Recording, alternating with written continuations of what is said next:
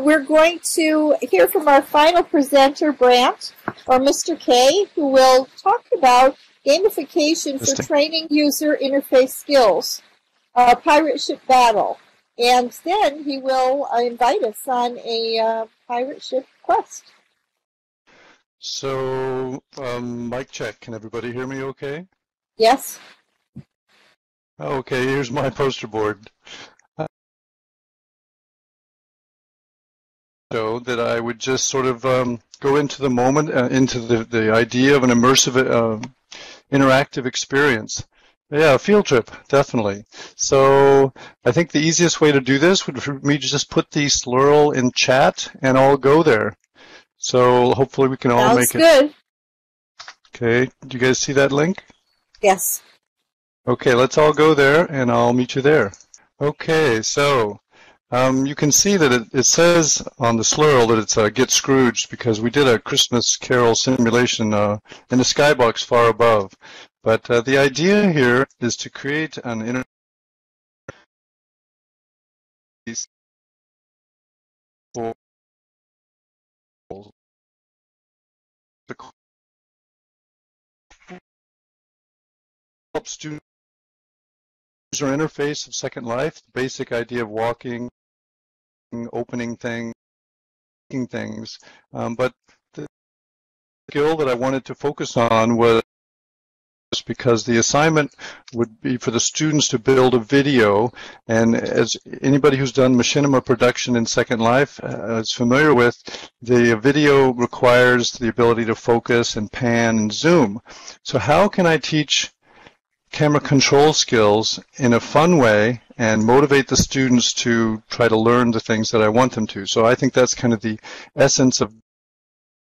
So you can see the harbor here. We've got and then one big looking pirate ship.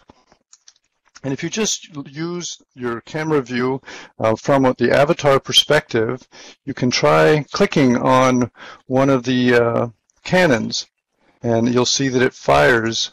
So go ahead and click on a cannon that you see.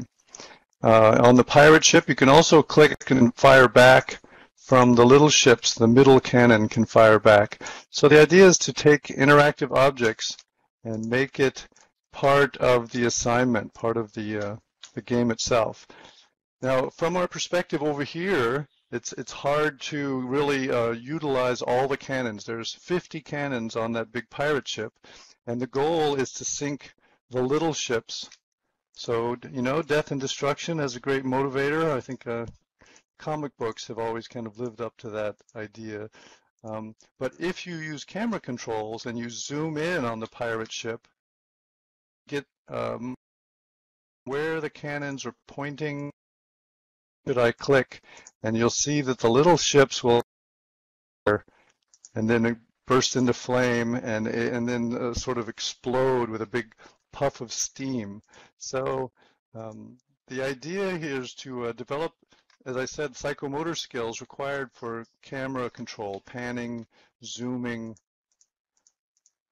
and hopefully harness that fun factor to motivate the students.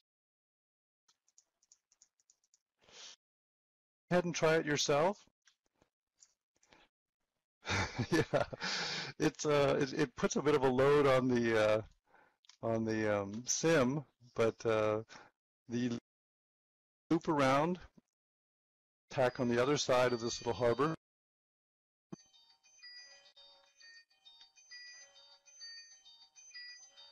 Yes, the pirate ship doesn't explode.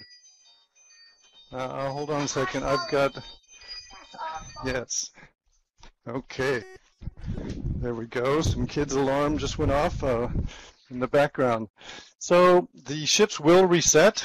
The little ships will reappear. So every few minutes the game can be played again.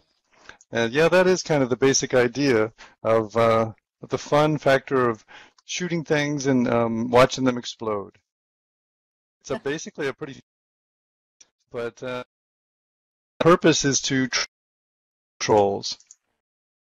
The idea is that if they learn the required zooming and panning, that they will be able to play the game more effectively. You can also play the game as a group, 2 or 3 or 4. Yes, make it definitely. That's the idea that I'm to work on as a game. Any questions or observations?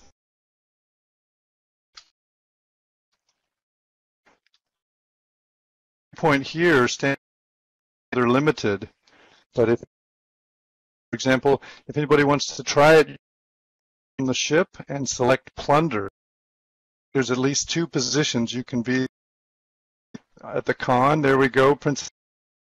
And you can also get up in the crow's top of the mast. Perspective on the boat, it's even more clear. You have a very limited using the viewpoint from your avatar. But if you use camera, fire, win the game. Ships around here can cannonballs. So it's a pretty simple game. You know, learning curve down to something manageable. Address specific outcomes that I want the students to acquire.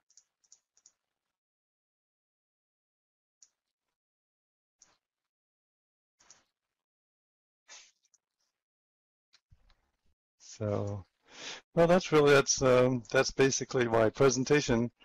I thought it'd be more fun than just a slideshow, to kind of be in the moment, immerse yourself in the experience, and try it on yourself.